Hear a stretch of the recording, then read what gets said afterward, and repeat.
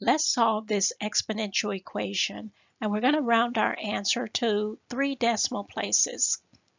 So step 1, I'm going to go ahead and rewrite this equation in logarithmic form.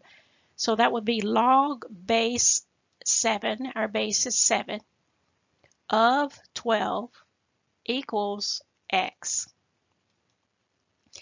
And now I'm going to use the change of base theorem. When you use the change of base theorem, you're either going to have the common log or the natural log on top and on bottom. And so as far as your numbers, whatever the answer part of it or the argument part, that would always be on top, and the base is always on the bottom. So if I'm doing common log, it will be common log of 12 or log 12 divided by log 7. If I'm using the natural log, it will be ln 12 divided by ln 7.